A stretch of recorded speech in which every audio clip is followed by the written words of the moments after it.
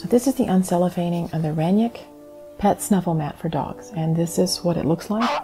The theory behind the snuffle mat is that it's designed for dogs who overeat their food.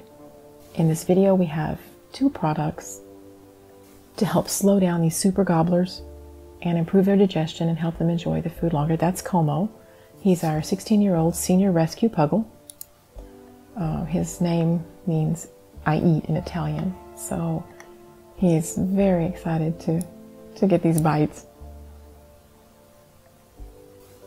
Let's tuck some bites into these ruffles and tell this guy he can go ahead and eat. Come on, buddy. There you go. There you go. Okay, so you just place the kibble bites and he can play hide and go seek now.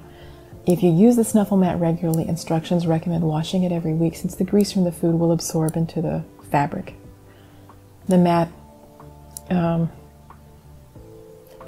is made of pretty durable fabric. There are suction cups on it. And come here, buddy. Come here. Look here. Look here. Uh-oh, he's frustrated. He's just gonna eat it. Just gonna eat it. Let's try again. I don't know what the IQ is for this or if he's the best hunting dog in the world, but we're gonna see. There's one there, buddy. There's one there. Look there. Can you see it? So the ruffle parts are made of a felt fabric. The mat itself is quite durable and somewhat waterproof. I hope the ruffles would be too, but they are not water or grease resistant. But that's okay. It's just more of a toy to keep him busy. This guy's not a serious bruiser. If your dog is serious about destroying things, this probably wouldn't be the mat for you. The toy seems entertaining enough. I kind of just wanted him to feel safe with us and slow down. See that you can see me feeling that mat there, and that's the waterproof part. And these are the felt ruffles. So it's good. And normally when he eats, it's over in 30 seconds. So mostly I was just trying to extend the joy for him and give him some mental exercise. If you were on a bare floor too, you'll be able to find the bites much more easily when they fall out on tile or a hard floor than you can here in the grass. And there are suction cups on it, but the suction cups didn't work. Maybe if you wet them on bare floor, but I found the plastic too hard and tough to use.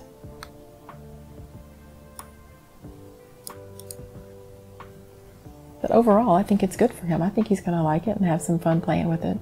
I'm not sure we'll use it every day, but when we want to play with him, we can do it. Okay, he's a good boy. He's a good boy.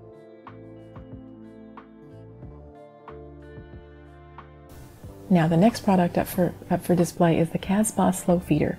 It's an eco-friendly dog bowl. Both these products I found on Amazon. I've been pleased with this feeder because this old doggy, I mean, it's just really going to help him a lot. Wasn't sure how big it was on Amazon, but as you can see, it's pretty sizable, and those ridges help, and it's pretty durable. You can hear me knock on it there, and it's good. So, seems very sturdy. He's a senior dog though, and it takes him longer to eat, and I thought that would maybe help him live longer. So now the dividers that you see here are just going to help him not get his muzzle inside the bowl so easily, so he just can't eat it all at one time. He's got to dig for it. And this guy's about 30 pounds for reference. And a puggle is a beagle and pug mix, in case you don't know. I didn't know for sure. Let's just let him go ahead and eat here. And this breed seems to be very good. He's very mild-mannered, really good with children, really good with people. Only thing is he gets a little cranky over his rawhide bones, but look at this boy get started eating here. He's extremely enthusiastic eater. I thought maybe between these two products we could slow his eating, keep his brain active and all that, and he does seem to be a good mental challenge for him. I'm liking it. I will say that we've just been kind of watching his personality since he's new to us to try to figure out what he likes and what his habits are. And if you're having a struggle with getting your dog to slow down, this bowl is really good. If you had a Great Dane or something, it might be able to destroy it, but this dog will make no dent in it at all. It's super for him. this is Como eating his food in this wonderful Kasbah slow feeder dog bowl. I hope you like the video and I hope it helps you. And hey, if you have any tips about how you got your dog to slow down, or how you eat more slowly and make it more of a game, just please comment in the section below so it helps other pet people. I will say this, that he should be 27 pounds, but we've fed him so well now that he's about 35. Oops. So he is on a diet. But his little paw, even in that dainty paw, will just pull the bowl all the way across the floor. So you may want to go ahead and put a mat on it, under it, to keep it in one place. But this is Como eating as slowly as you'll ever see it. So thanks for watching. We'd really appreciate it if you'd like and subscribe to our channel, Eclectic Ideas. And yeah, just let us know down below what you've done to help your dog eat more slowly. And good luck with your pet and happy eating. He's a good boy. He really is a good boy. There he goes. He's a good boy. He's a good boy.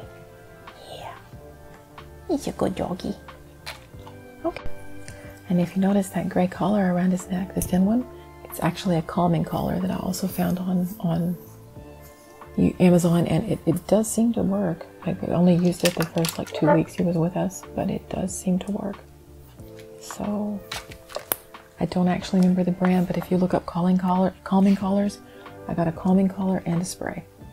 But this is about the pet feeder. I just thought I'd throw that in there extra. Pet feeder works great. The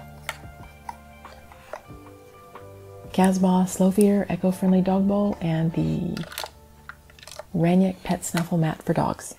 Thank you for viewing. Bye-bye.